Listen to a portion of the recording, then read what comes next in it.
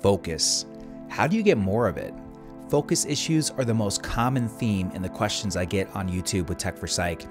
And this is for good reason. Without it, you are a ship without a rudder and a leaf within the wind. Wouldn't it be awesome to have laser-like focus that made you feel energized, excited, and in tune with your work, and just far, far away from any distractions possible? Over the years, humans have come up with different ways to try and improve focus through pharmaceuticals, nootropics, and exercises like meditation. But what if there was a new way, a different and convenient way without side effects? Well, for the first time ever, we have a wearable that is capable of tracking the blood flow to the frontal lobe of your brain to help you improve your focus. So my name's Dr. Cody Rall, and I'm talking to you about the new Mendi wearable fNIRS device. This video has been a long time coming. I've spoken to experts, tested things out for myself, and built up a knowledge set that I'll share with you in this video.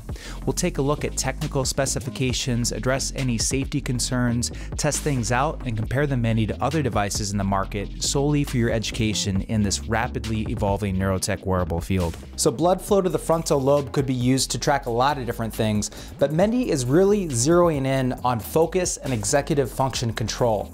The ability to be self-aware and make decisions is probably one of the most valuable skills we have as humans, so it seems like a good place to start for neurofeedback training. And although the company cannot specifically say that it, for example, treats ADHD because of FDA regulations, it's not difficult to see that training the frontal lobe to increase its blood flow for attention could help people with diagnosable conditions, as well as the everyday user that is struggling with attention issues, especially in today's world where your attention is constantly being grabbed by different stimuli in the environment.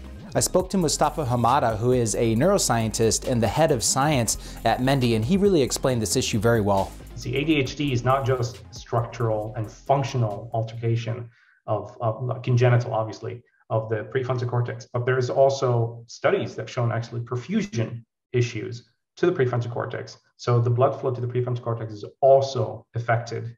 Attention, like I said, is stimulus oriented. You know, if I snap my fingers, people look at it, right? That's attention. But focus is goal oriented.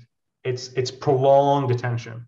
So because learning something, a language, a skill, or playing music takes concentration. You know, everything in your life that you're proud of, that you learned, takes deep focus.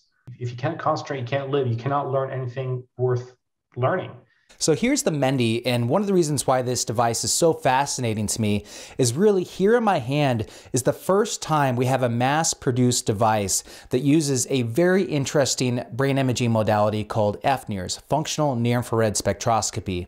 It uses red light to bounce off of blood flow and track how the frontal lobe of your brain is functioning. This is a completely different modality than most of the devices that I've reviewed on this channel, which often use electroencephalography or electrical signals from the brain to track how the brain is working. Actually, using this device is relatively simple. The app has a ball that increases and you get these stars that go off as you increase the blood flow to your frontal lobe. So it's highly likely that increased blood flow to the frontal lobe of your brain is going to help you with focus and decision-making skills. One of the things that I really love about this device is that you don't have to worry about wetting any sensors, getting them behind your ears or through your hair like the EEG sensors. It's just very easy to throw on and have touching your scalp for tracking the blood flow. Because the red light with the sensors just needs to be close to your scalp, you can just throw it on as easy as this and it's ready to go. Now, don't let the simplicity of this device fool you. There's a ton of cutting-edge technology in here. There's a light in the center that emits both red and infrared light at 660 nanometers and 800 nanometers in wavelength. There's the central LED light emitter with sensors at 3 centimeters on each side that catch the light as it bounces off the blood flow of your brain and back. There's another sensor on the right side that is 1 centimeter away from the LED that picks up the light coming back from blood flow in the scalp. So the device is doing all these calculations, subtracting out muscle artifacts, light from the surrounding environment, and even blood flow from the scalp, which is separate from your brain. And I sat down with the Chief Technology Officer, Ricard Eckloff, and he did a great job of explaining this. Yeah, it's actually really cool. It's basically shining a flashlight on your brain because it's electromagnetic radiation, so light. And you're choosing specific wavelengths, so you engineer it in such a way that you can infer characteristics of the blood flow in that local area that you're measuring. Engineers and researchers have found out if you shine light of different wavelengths on oxygenated and deoxygenated hemoglobin, they interact with that particular wavelength of light differently. And based on that, you can calculate the amounts or the relative levels of oxygenated hemoglobin versus deoxygenated hemoglobin. And that's why you can infer that this local area, for example, holds more oxygenated blood flow than another area. Basically, the light coming out here takes a banana-shaped path through your prefrontal cortex and reaches this point eventually. We capture it there. And that's why we read the oxygenation and deoxygenation between these points. Penetrates 15 millimeters into your skull. And on the other side, you have a symmetric sensor, the same, 30 millimeters here. So it's basically measuring your left and right half of this Brodmann area 10 around here. And then we have a third sensor right here. This is the one that's a little bit closer to the emitter. This one, again, reaches only half the depth, reaches only half the width of this distance. So it's only reaching about 6 millimeters down. And that doesn't reach the brain itself. It only reaches the skin, a little bit of the scalp. And the reason why we do that is for calibration purposes, because you have a lot of blood flow in your skin as well, of course. And we can use that information and in real time subtract it from the actual sensors that are measuring your neural activity. So it's basically the way that you get rid of what's called systemic artifacts like blood pressure or Mayer waves or whatever have you. It's a lot of technical words there, but it's a calibration method. Now, it is important to try and use it somewhere where there's not too much light, because that may interfere with the signal. As you can imagine, the sensors are trying to sense how much light is bouncing back from the LED off of your scalp and your brain and back to the sensors. So any extra light in the surrounding environment may alter or affect the recordings. Which is a little ironic because I actually shot the opening scenes to this video in very bright conditions in Death Valley, California. As you know, I'm trying to grab your attention, it's for theatrical purposes, but you can see the experiments that I ran, I actually had to do it in a darker room for the least amount of interference. Now, the company is working really hard with their software algorithms to make sure that light is no longer an issue in the near future, and the light interference has already improved dramatically since I started using the device 3 months ago. The battery lasts for a good 6 hours, and it runs on both iOS and Android devices. It weighs about 75 grams, it's soft to the touch, and the band almost reminds me of a nice pair of ski goggles. I really enjoyed wearing it for long periods of time. Now, you might have heard me say, oh, there's a laser in this device, and it's bouncing light off of your brain and your scalp, and you might have some safety concerns there, which is fine. I can assure you that this light is completely safe. It's wavelengths that you get from sunlight, and in fact, it's safer than sunlight because it doesn't have the ultraviolet radiation that sunlight has. You might also be thinking about other devices that I've reviewed on this channel and wonder if this one is the right one for you.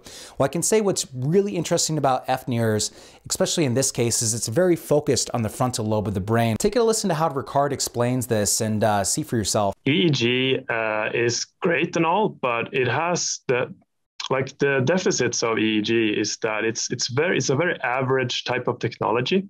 And what I mean by that is that it captures many neurons all across the brain and gives you one output in the frequency domain saying, yeah, basically your brain in this area averaging at around this frequency, whether that's alpha, beta, or theta, or whatever. Well, that's super interesting. It doesn't say that much about that particular local area of your brain. So when you talk to neuroscience researchers and laboratory people, they are actually more interested in using the fNIRS approach or a combination of both, because fNIRS is a local measurement where you measure a local area. So if I had a sensor in this area, I wouldn't catch the readings over here. They would only be in this area. And why is that important? It's important because you can draw more conclusions based on that. You can do the things that is called functional imaging of the brain. meaning I can see dependent orders of different areas of your brain lighting up in a specific order.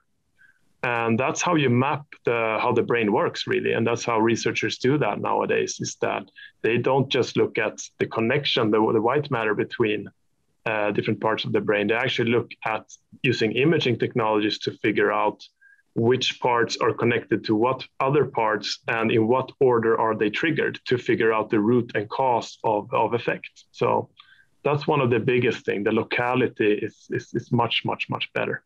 So I really went wild and tested this device in a bunch of different situations, both for actually validating that it works and for my own curiosity about how it actually tracks blood flow and what different things affect it. First, I sat down and did a regular session, and you can see that graph here. So this is an 8% increase in frontal lobe blood flow. This is pretty average for me when I'm not trying to increase the signal with different meditation techniques, and I'm just sitting quietly with a clear mind. The other metrics of control and resilience reflect how long you were able to sustain an elevation in the frontal lobe blood flow activity and keep it increasing throughout the session. As far as points go, you earn your first star in a run when you have sustained elevation in activity for 3 seconds, followed by an additional star point for each second of sustained activity of that run. Control is the longest streak of stars that you were able to sustain in the session, and resilience is from the number of star points that you got during the session. Next, I really wanted to validate that it tracks blood flow. So what I did is actually put it on one of the biggest muscles on my body, which is the quadricep muscle. This first graph is just the Mendi sitting on my leg without any flexing of my leg muscles. Now remember that there is blood flow in your leg, so some activity on a quiet leg is to be expected, and there was a 7% increase in activity here. Next, when I flexed my leg muscles to get the blood pumping, it tracked a 25% increase in activity. I should also note that there was a lot of error warnings during that training because the Mendi could sense that there was too much movement going on in the training and warned me about that. So flexing my quad actually increased the signal on the app, which is to be expected. But what I found very fascinating that I didn't expect is that when I was flexing, if I held onto the flex, the signal actually went down, and when I relaxed, the signal would go up after a flex. And what I realized what was happening is that when you constrict your muscles, it actually restricts the blood flow because those muscle cells are contracting and consuming a lot of oxygen and applying a lot of pressure, so blood can't get through the arteries. But when you relax, your body knows that that muscle tissue needs oxygen, so it sends a bunch of blood and fresh oxygen into it, which is why the signal went way up when I relaxed my leg after flexing it. Another thing that you can try at home is to hyperventilate a little bit to increase the oxygenation of your blood and increase your scores that way. I tried the Wim Hof method, and you can clearly see in the graph how the levels went up, peaked, and then went back down when I started holding my breath after the hyperventilation period within the Wim Hof app as he instructs.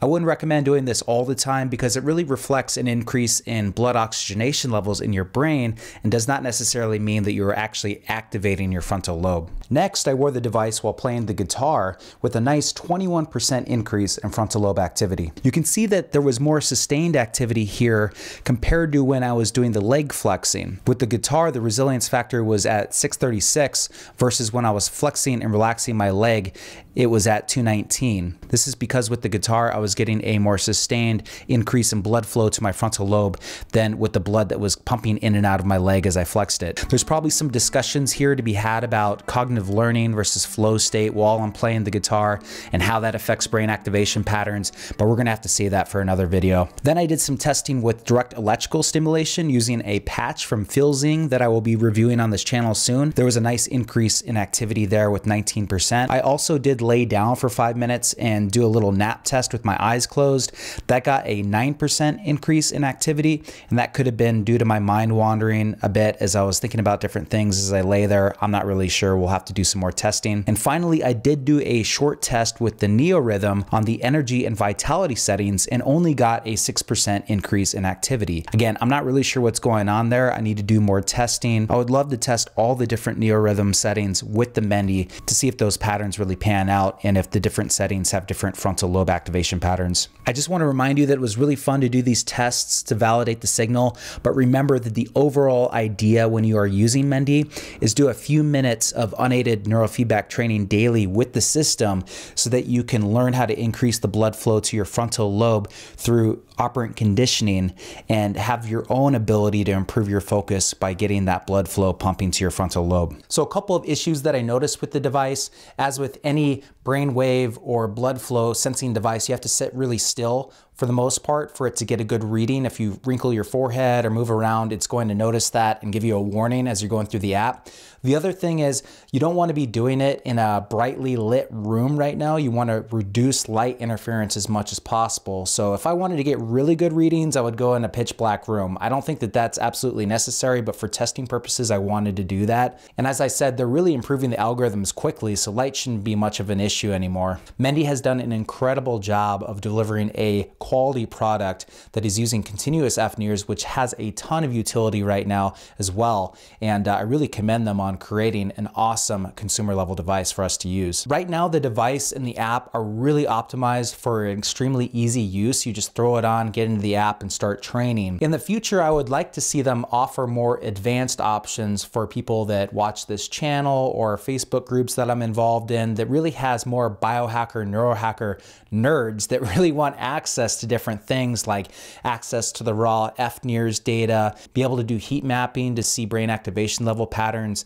time series in which you can see the activation patterns over time, a little bit different than the graph that they have now, kind of like the mind monitor that you can use with the Muse headband, and also tracking differences between right and left frontal lobe activation patterns, which we know from neuroscience studies can have implications in depression, bipolar disorder, and other activation patterns of the brain. In the near future, they will likely be adding features for heart rate variability, which I know a lot of people love. It's really great to track heart rate variability with brain activation, and I think that's a feature people would really enjoy. At $359, this device is really comparable in price to the majority of devices I've reviewed on this channel, so it's very competitive there. The makers of Mendi were nice enough to offer a 10% discount fee and free shipping through the Mendi link in the description of this video below for Techforpsych watchers.